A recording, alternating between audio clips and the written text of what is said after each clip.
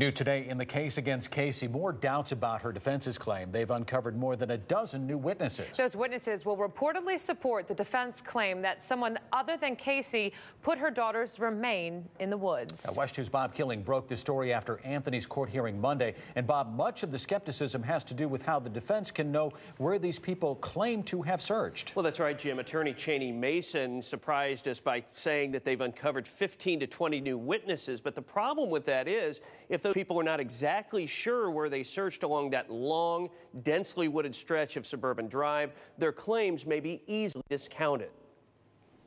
Arguably, the biggest development from Casey Anthony's Monday court appearance came after defense attorney Cheney Mason telling West 2 they've identified more than a dozen new volunteer searchers who worked independently of Texas EchoSearch, who say they looked in the woods where Caylee Anthony's remains were later found and nothing was there, supporting the defense's theory that someone other than Casey put them there. And I think we were 15 or 20 so far that are exactly on the spot, and there was nobody there.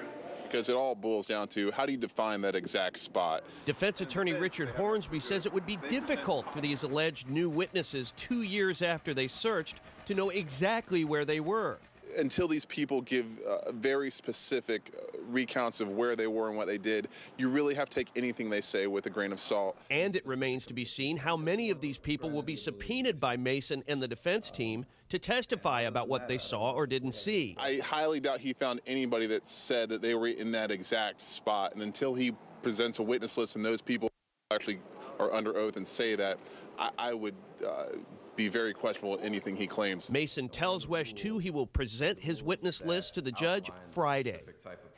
And also late today, the Anthony defense team filed a motion asking Judge Belvin Perry to once again approve more additional hours of investigation. And many of those hours have already been spent by their investigators seeking out and questioning dozens of people who claim to have searched along Suburban Drive. Jim? Bob, thanks so much.